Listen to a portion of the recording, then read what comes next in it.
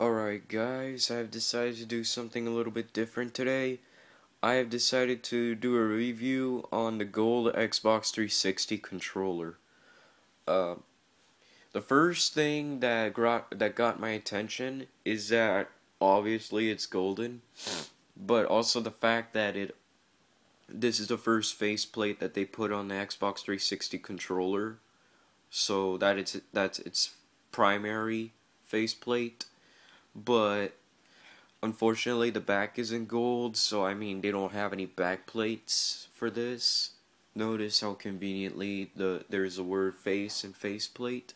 But the what also got my attention was the chrome D-pad.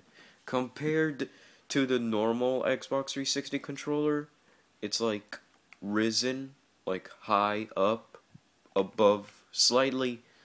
No, it's slightly below the D-pad, but it's still kind of high. Compared to this one, they lowered it. So that is something that they have done on this controller. So, which I think is that was a good thing to do. The thing looks so cool. You can get this in any store for $50 plus taxes.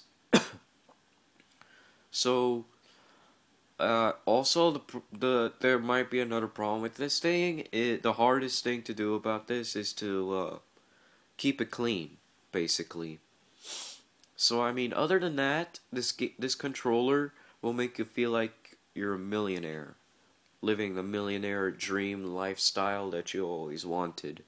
So I would rate this controller a 9.5 out of 10 because of its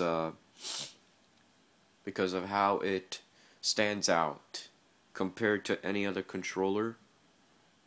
It protrudes to all these lame like common kind of controllers. This one, I mean this one's common too, but at least it looks way more sleek and way more better than this one.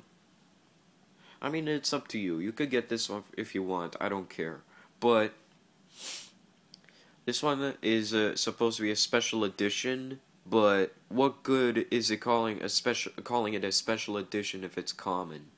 So technically speaking, it's a special edition that is common and is $50, which is not really that expensive. So, I mean, I don't like. I mean, I could see how this is considered a special edition. I mean, because the D-pad is chrome, the faceplate is gold. Unlike, this is just plain and bland and like. If these had to be video game graphics, this would be so linear. This, on the other hand, non-linear.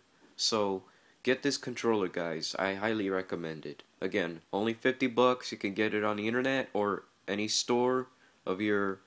Wait, you could get it at GameStop or Best Buy, I think, or you could get it at any like store that sells controllers and other technology like that.